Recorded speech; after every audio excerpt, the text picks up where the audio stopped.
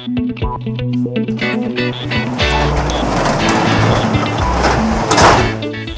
in this video, I'm going to show you how to install a garage door opener so that you don't have to open and close the garage door by hand. So we've already unpacked the garage door opener. This one came off of Amazon, and you can get openers like this just about anywhere online. This one's a 1/2 horsepower, which is the right size for most residential garage doors. If yours is made of wood or some other material that's extra heavy, you might need to move up to a 3/4 horsepower or larger. You'll want to just check to make sure that the opener that you're purchasing is the right size for the door that you plan to use it for. One other quick note, this is a belt drive door opener instead of a chain drive. The belt drives are quieter than chain, and the belt is steel reinforced and has a guarantee for something like 10 or 15 years. So it's an excellent choice if you can afford a little bit extra. They do cost just a little bit more. But be aware that that's the kind that we're going to be installing today as a belt drive. Now if you're installing a chain drive, most of the steps are going to be exactly the same. Mainly the difference is going to be with the pulley system for how the chain or the belt is driven by the motor. So before we begin, I want to go over a couple of things you want to make sure that are available before you start this kind of a project. The first is on the door itself, you'll need to make sure that there is a mounting bracket or some sort of reinforced something that you can screw your mount bracket for the garage door opener itself. If there is not one on your door, then you'll need to go purchase one. Those can be found at most big box retail stores. So the next thing you're going to want to make sure you've got available is an outlet near where you're going to be installing the garage door opener up on your ceiling. If you don't already have one there, you're going to need to find a way to get one there. There's plenty of options for doing that, and I'll leave that to you to figure out. But luckily we already have one here, so we can skip that step. So you'll need to also make sure that you've got wires like these already installed before you can put up the opener. If you don't have wires like this, these were installed here by the builder. One of them is going to be for the opener on the wall, and then the other two are going to be for the sensors at the bottom of the door. And if you don't already have those installed, then you'll need to get those installed yourself. You don't have to put them through the drywall like that. You can just use a staple gun to attach them to the surface or to the studs if you don't have a finished ceiling in your garage. So this particular kit comes with wiring already. We're not going to be using this for this install except for just a little short part of these on the sensors. But you can see these are the two sensors that go at the bottom of the door, and this would be the wire that goes to the garage door opener by the entrance to the home. So, like I said, you'll need to make sure that these are already run or run them yourself if they're not. The next thing you need to make sure you're prepared with is brackets to mount your motor to the ceiling. Now, this particular kit does come with these little brackets, but they're pretty flimsy. I think this is like 24 or something gauge. It's not very strong. So for this project, we decided to go with something a little stronger. This is 18 gauge steel, and picked it up at the local big box store. And this is what we're going to be using to span the trusses. There will be a truss that goes this way and a truss that goes this way. We'll just screw this up with some lag bolts up into the ceiling, and that'll give us the bracket to mount down for the motor.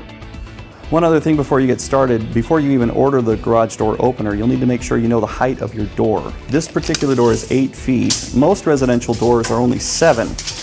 And most garage door openers, the kits come designed for a 7-foot door. Yeah, this one is exactly 8 feet. So we've also ordered, in addition to the garage door opener, we've ordered an extension kit that will allow this opener to work with the taller door.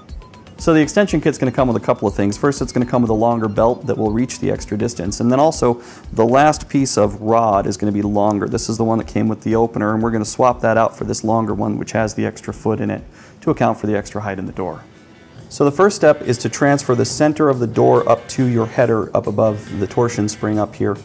So to do that, I'm going to grab this kind of longer level, and I'm going to line up the lower portion of the level with the center of the door. And I'm going to make sure that the level indicates that it is perfectly vertical.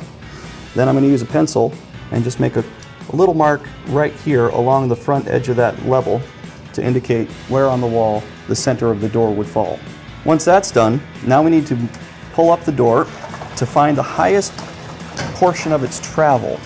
And you'll use the level again to reach from the topmost part of the door all the way over to the wall. And you'll adjust the level until the bubble in the center indicates that you are going straight back from the top of the highest point of travel of the door. Once you've done that, you can drop the door again, but make sure you don't move the level on the wall. And then you can make a mark along the bottom of the level that will intersect the vertical mark that you already made on the wall, indicating the center of the door. Once you've done that, now you need to measure up 2 inches from the mark you've just made to make sure that there's plenty of clearance over the top of the door so that the rail you're going to install doesn't interfere or hit the door at all. So I'll just measure up 2 inches from that mark that I just made, which intersects perfectly with the center mark that I already made. And so now I have a nice little cross right there that I can use to center up the bracket for the door. So most garage doors will have a piece of blocking put into the header right here so that they can install the spring, so that these bolts that are used for the spring bracket are going into a header already. So chances are very good you'll already have a header up here, but you'll want to check to make sure. You can do this a number of different ways. A stud finder might work, but since it's probably completely solid, a stud finder might not be a great choice. You can try just knocking on the wall, but again, if it's solid, it's going to be a little bit difficult to tell. So the way I'm going to do it is I'm going to put the bracket up on the wall exactly where I want it placed, and then I'm going to mark each of the holes for the bracket, and then I'm going to use a small bit in my drill to drill pilot holes to see which ones hit studs. I think in this particular door all 4 of them will, but that's the best way to find out. One other quick note, you want to make sure when you put the bracket in that the lower edge of the bracket matches that line that you put that was 2 inches above the lower part of the measurement from your level. Once you've done that, it's easy to mark the hole locations, and then you can use a small drill bit in your drill to drill some pilot holes to see which of these fall into the blocking that's supposed to be up above your door. So now we're just going to drill pilot holes where the bracket indicated, and you know you're into a stud when you can feel it drilling into the wood that's right behind this wall.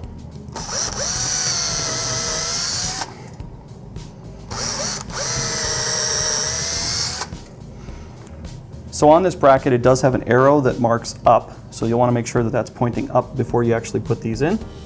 And then it's just a matter of shooting the bolts into the holes.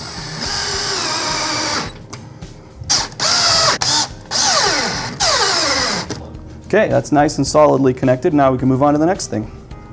So our next step is to assemble the rail. And since we have the extension kit, we need to make sure that we don't use the short end piece, but rather use the long end piece from our extension kit. You can tell it's the end piece. These in my left hand, your right side, are regular rail pieces. These have a slot in the end for the pulley for the belt that's going to be on the garage door opener. So you want to make sure you take the short one out and don't accidentally put that in your rail, because pulling them back apart is kind of a pain in the neck. So the piece that's got the slot for the pulley goes closest to the garage door. The rest of them are all exactly the same, so it doesn't matter which order you do them in. Is a small adapter that looks kind of like this. Yours may be different depending on your particular opener. And this adapter, just like the other pieces of the rail, just snaps in. So this opener has these 2 bolts right here that are going to go through these holes, this one and this one, on that adapter plate. And because the rail is going down at an angle, I'm just going to tilt the opener up a little bit and hold it there while I put in this first bolt. Now that we've got the rails attached to the motor, the next thing is to attach the slide. Make sure you get this on going the correct direction. It does have an orientation that matters. And in this particular garage door opener, there is a little tab here that you need to bend up to a full 90 degrees after you've put that on. Just make sure that the slide doesn't come farther off the rail than it's ever supposed to. This takes a little bit of force. There we go. That'll keep that from ever coming off the end. This opener also comes with this kind of odd shaped bolt that is a stop that gets installed to the back part of the rail here and secured with a nut. This will stop the slide from ever sliding too far this direction. I'll use the pliers to hold the bolt from the top and the crescent wrench to tighten the nut on the bottom. So up next is the belt and the pulley installation. You want to start with the belt before you put the pulley in, because the belt has this adapter hook thing on the end that won't fit through the slot for the pulley after the pulley has been put through. So just feed a little bit of the belt through. You don't have to feed a whole bunch, just enough to make sure that this end is completely clear of the hole. Then you want to put the pulley into the hole, and then use the special bolt that comes with your kit to feed down through. Make sure you put on the lock washer and the nut that came with it.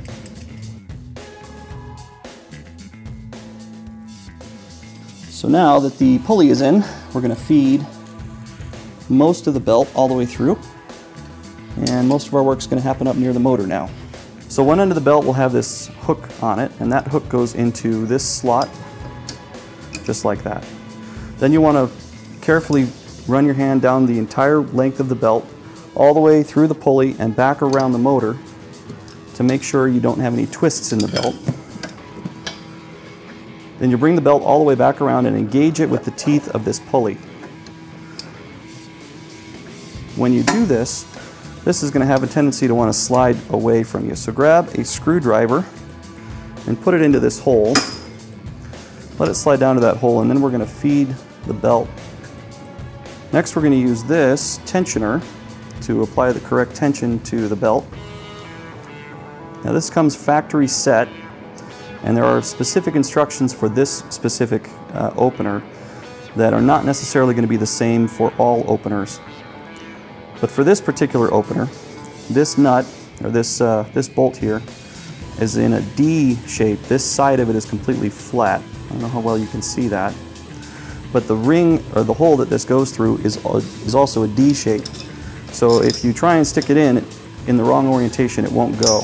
It does slide easily once you have the orientation correct, though. Once that is in, you can put this back on a few turns, and then you've got a master link that looks like a bicycle chain link. It comes in 3 pieces,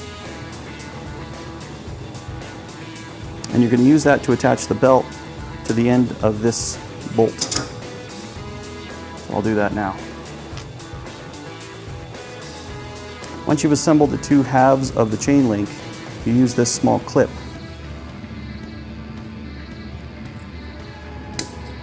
There we go. Yeah, that goes on very easy with a pair of pliers. Now to tension this correctly, you want to pull this as tight as you can with just your fingers and thread this on just until it's finger tight. There will be a fair bit of slack to take up in the belt. One last check to make sure nothing is twisted and that the belt is running the correct orientation. I'm going to take a flathead screwdriver and wedge it down into one of the slots in the back of the bolt thing, and then use a wrench to turn it about a quarter turn. Oh, whoops, I got it on the wrong slot. So you want to take a flathead screwdriver and shove it down in there so it pops that spring off, and that's going to tension this to just the right amount of tension for your belt. Okay, our next step is to install the door end of the rail up into the bracket we put up at the top of the door. So this is attached with a clevis pin and a small ring that goes through to lock it in place. Just want to line up the rail with the bracket. Push the clevis pin straight through.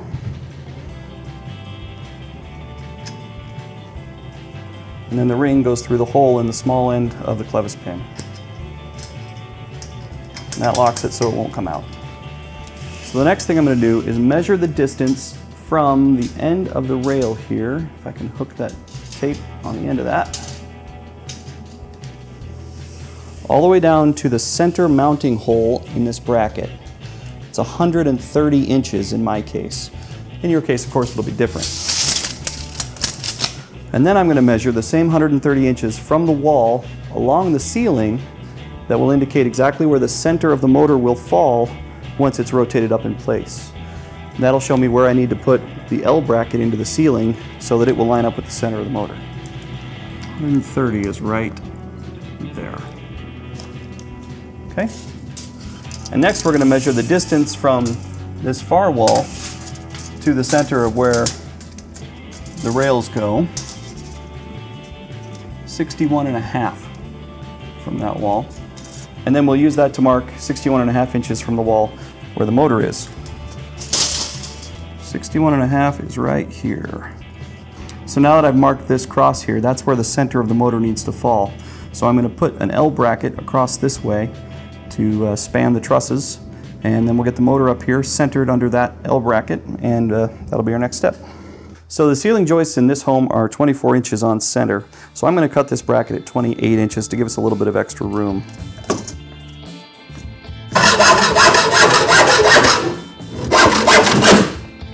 So now that we've cut this L bracket, it's going to go right up here and span the joist that is about here in the ceiling and across this joist here.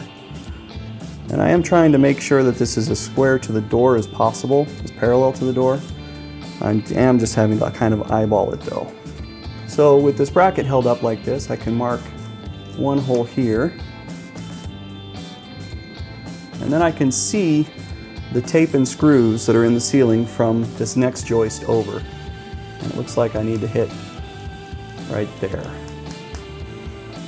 So I'm going to drill some pilot holes there and see if I hit some joists.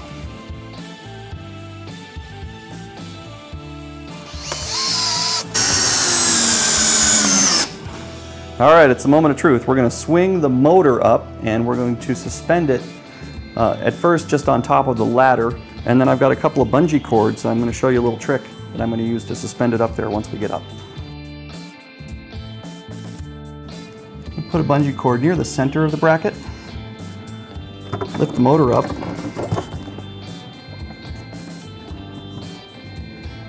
and then wrap the bungee cord around the rail, and that'll suspend the motor fairly close to where it needs to be to make it a little easier to put in the vertical brackets that we're about to put in. So what I'm going to be doing here, I've got this level on the rail, and it happens to be a magnetic level, which is going to make this a little bit easier.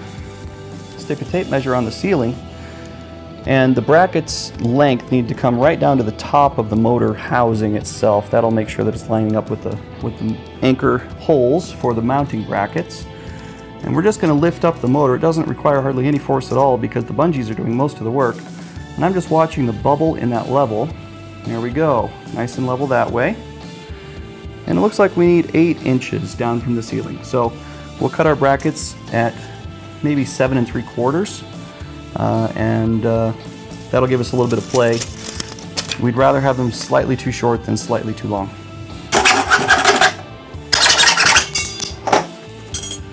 For installing these, I have a small bolt and a large fender washer, and then it'll go through the bracket, and then it'll need a lock washer and a locking nut. Now if you don't happen to have some bungee cords like this, you could set a box on the top of your ladder, or if you had a second ladder, you could even support the rail instead of supporting the motor itself.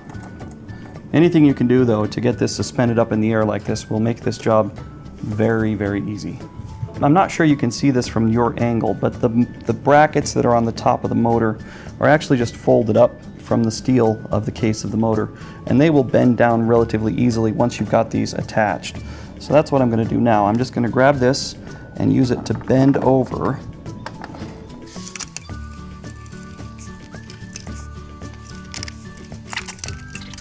Now that it's tight, this is not going to move at all. It's very, very solidly attached. And now I can remove this bungee cord. Now you'll be tempted at this point to plug it in. Don't plug it in. You've got to do all your wiring first. So up next we're going to install the bracket that goes on the door that is going to attach to the opener.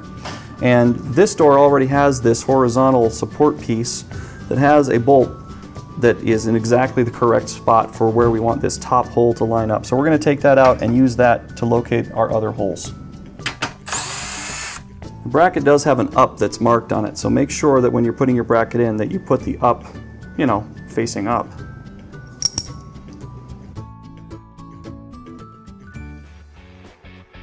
Okay, so the next step is to release the trolley and slide it back so you can attach the arm that comes down and to the angle bracket that's going to be attached to the door. We're actually going to start by, the next step is going to be putting the angle bracket onto the door here. When you put on this angle bracket, you want to make sure that you do it the correct orientation. One leg is going to have multiple holes in it, and that leg is the one that goes up towards the ceiling. The other one is the one that attaches to the door. And it's just going to have a little clevis pin, just like when we put in the rails, and a small ring that locks that clevis pin in place. Next is the down rod, and again, this one does have a direction. The end that's got all the holes in it needs to go down towards the door. The other end you attach with a clevis pin, just like all of the other connections we've been doing. And again, with a little ring to keep it locked in place. Just like that. So when you're mounting, you want to try and make it so that you can put a bolt in the farthest hole and the other farthest hole. If you have to, you can use this hole here, but it's best if you can use the two outer holes. And you don't want to have too much of an angle on your opener arm like this when the door is completely closed. And that's why there's multiple different holes you can use to get that angle to be a little bit shallower. So we're going to try and aim for about like that kind of an angle there. With one caveat, and that is you're going to have a little bit of extra sticking out at the bottom here. If it comes down really far, then when your door opens, it could potentially swing into and damage the door. So after we attach this, we're going to open it very carefully just a little bit to see what this is going to do and make sure it's going to clear the door correctly.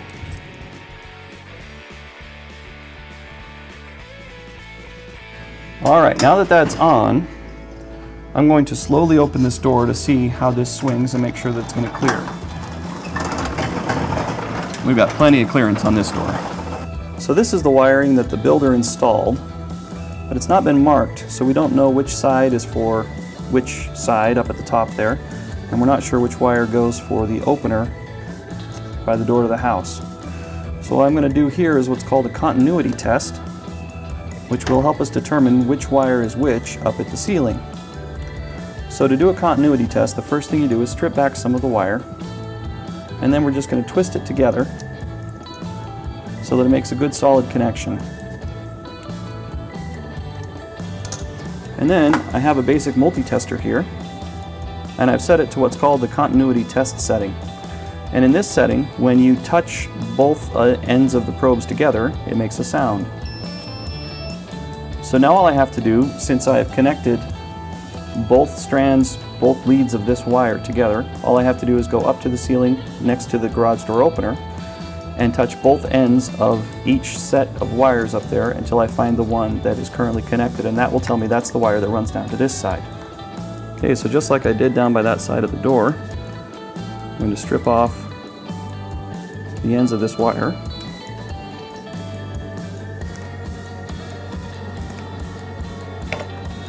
And we're going to see if we get lucky and it happens to be the first one we test. I've got my multi-tester in continuity test mode. Touch that wire to that wire. No sound. That's not the one that goes to that side. Push that one out of the way. We'll try the next one.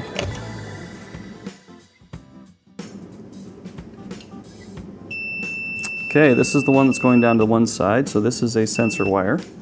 And now we're going to go and check the one coming out of the wall by the door to see if that is this other stripped one. If it's not, then that tells us this is the door and these two are the sensors. I'm going to go and do the same connection to the one by the door. Okay, so now that we're back up top with the door twisted together and the one sensor twisted together, this was the one that we did earlier that we decided was that sensor down there. This was the one from earlier that was not doing anything at all. So we know that that one has to be the sensor to the other side, which means this one must be the door. And we can verify that.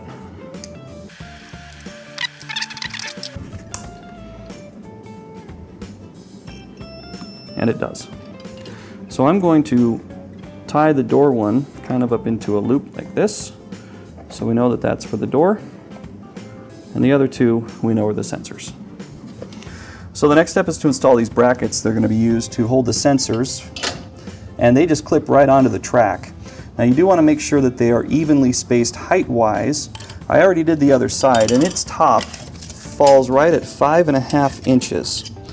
So I'm going to put this one on at the exact same height. 5.5, just like that. And they just push on and they hold themselves there just like that. Since this house already has the wiring installed, we're just going to give ourselves plenty of extra. We don't want to cut too close to this end, and we're going to snip off the wire that came with these sensors. And then we can strip off about a 1/2 inch or so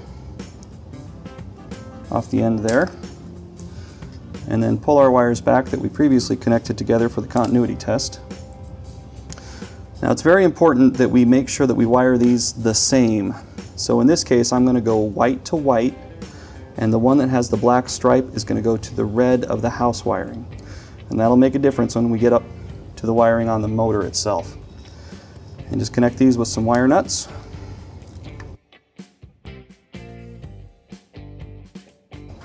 Once those connections are made, then you put this small bolt into the back side of the sensor, and then the sensor gets mounted into its bracket with this small wing nut. Make sure you can see the LED that is on the outside of the sensor. You'll need to be able to see that during normal operation to make sure the sensors are working correctly. Finally, if you have a staple gun, you can staple these wires back up to the wall so they're out of the way. If you don't have a staple gun, you can just coil them up, being careful not to introduce too much tension on the wire, and zip tie them so that they stay out of the way. And we're going to do the other side exactly the same way. While we're over here, just having finished the sensor, one other quick note, you may as well go ahead and remove this rope. This was installed by the builder since there was not an opener in here. This is what was used to open the door. Now that we have an opener, you don't need it anymore. Just untie it at both ends and discard it.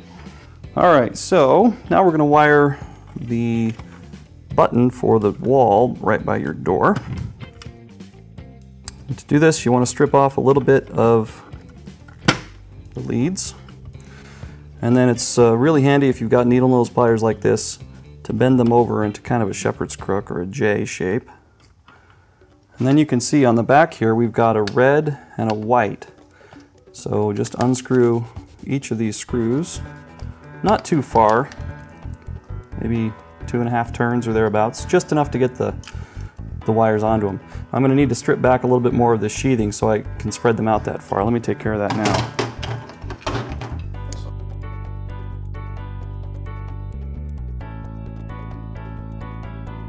Little pro tip for you, as you're screwing these in, make sure that the J at the end of the wire is going with the screw, not against it.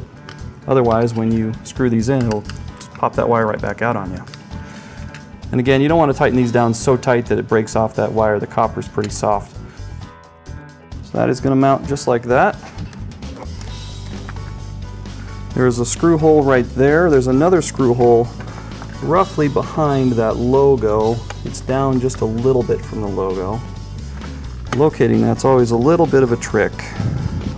So first I'm going to locate that upper screw hole, because it's pretty precise. And then we're going to measure the distance from the upper screw hole to the lower one is 3 1/4. So then I'm going to measure down, and if I let my tape just hang, it's going to act as kind of a level, a pendulum more or less. That's going to give me a fairly straight line straight down. So 3 1/4 is right there. So this first screw doesn't go in completely tight, it just goes in so there's about a fingertip. You can just hook it behind it. That's a nice snug fit on the lower screw. So now we're going to put in the upper one. And for this particular opener, we just flip up this little flap, and there's a hole that goes all the way through. Make sure that it is nice and vertical. It's nice and solid on the wall. So now we're finally ready to finish the wiring to the opener itself. We've got a lot of extra length on these, and rather than cut it back, I'm going to coil it up so it helps keep these wires up and out of the way. But we've got extra length in case we ever need it in the future. So for this particular opener, Yours may be different. You'll want to consult the installation manual to be sure. This is the wire for the opener on the wall, and we've got little receptacles. The red one goes in the red. You've got to depress that little button below the receptacle, and the white one goes in the white. I'm trying to do this without getting in the way so you can see what I'm up to. Once you put them in, give them a little tug, make sure they're nice and snug. Now the sensors are done a little bit differently. And again, before I do the wiring, I'm going to coil them up. You may recall when we put the sensors in that the colors down at the wall were a little bit different. But the black wire, or the wire that off the sensor that was white and black, I wired to the red leads in the wall, and the white ones I wired to the white leads in the wall. So up here we're going to connect these two together. The red and the red get twisted together, and the white get twisted together. And we'll just do that with a pair of pliers. You do need to twist them fairly tight because they're going to have to fit into that little hole. Alright, we've got our red and our white nice and snug together there. So now we will put the white leads into the white hole. Might be a little bit too big at the end still. Squeeze them with the pliers and try again. Yep, that's nice and snug now. And then we'll do the same with the red. Okay, and those are nice and snug as well. While we're up here, let's put our light bulbs in. All right, once that's done, I'm going to go ahead and close this to make sure all the wiring is out of the way. You'll note that you've got these wires hanging down. That's normal. These are your antenna wires. Don't strip them, don't cut them, don't mess with them. Just leave them right where they are. They're designed to be just free floating, just like that. You might have to undo the twist tie that's on your wires, but these are going to reach just fine. So I'm actually going to tighten this down a little bit.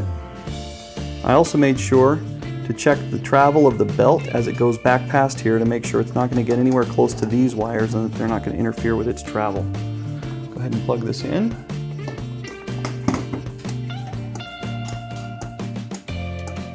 The blinking light is normal. It's telling you that it's powering up for the first time.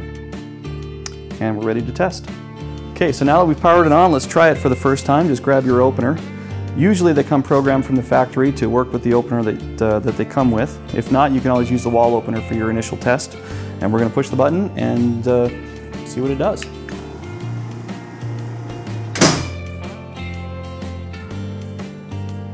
It's not supposed to do that.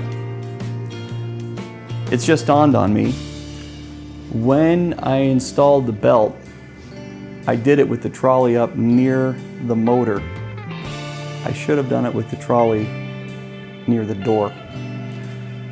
So to fix this, I'm going to need to detension the belt, rotate it all the way around so that it is down by the door, and then tension the belt again. Life's not perfect. What are you going to do?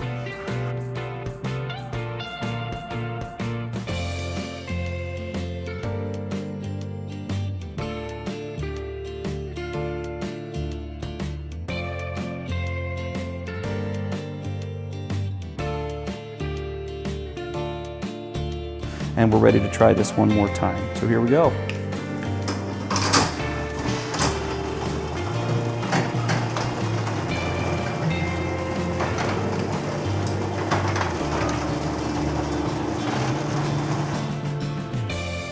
All right.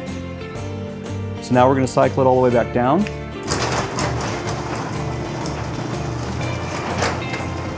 And I'm betting it's going to hit the bottom, stop, and go right back up.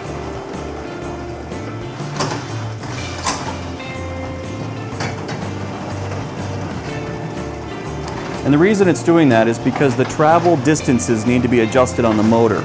And the motor does have some controls that you can use to adjust how far up it goes and how far down it goes. This one, you press and hold the program button until the up begins to flash. And then you press and hold the up button until the door comes as far up as you want it to go.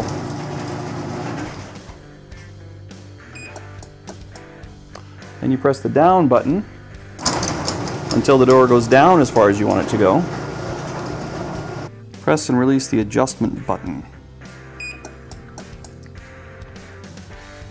right. Press and release the up button. And the door should go all the way open. And then we'll press the down button to verify that it's going to go all the way down. Okay, so now that we've adjusted the travel to be just about exactly where we want it to be, the next thing we want to test, there's two last things to test. The first are the sensors to determine if they're working correctly. The first way you can tell if they're working correctly is the lights that are on the backs of them will be lit up. One's amber and one's green. As long as they're not blinking, as long as they're actually on, then they're working correctly. If you put your hand in front of them, then the green light turns off. The amber on this one stays on. It's going to be different on each kind of opener. So if you just watch the green, stick your hand in there, you can see that those sensors are working. Now let's verify that they're actually working. I'm going to open the door, let it get up some way, and then I'm going to start to close it, and I'll break that with my foot.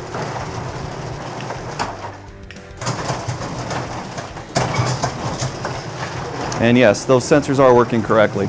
The second thing you want to test is the downforce of the garage door opener. If it detects something is in the way, like the car or a kid or something that the sensors at the bottom failed to check, then you're going to want to make sure that the door doesn't try and crush that. So without getting my foot in the path of the sensors, I'm just going to try and stop it with my hand. It takes a fair bit of pressure, but it did stop. It wouldn't hurt anybody. You also want to check the same thing on it coming up. So I'm going to lower the door, and then I'm going to try and open the door and give it some down pressure. And it stops. And it does that in case there's some obstruction up above in the tracks or some boxes on shelves or something of that nature. So there you go. Thanks for watching. I hope you enjoyed it. I hope you learned something. If you've noticed I did something wrong, let me know down in the comments. And if you enjoyed this video, hit that subscribe button down there. Thanks for watching. We'll see you next time. And now I don't have to lift open this garage door all the time.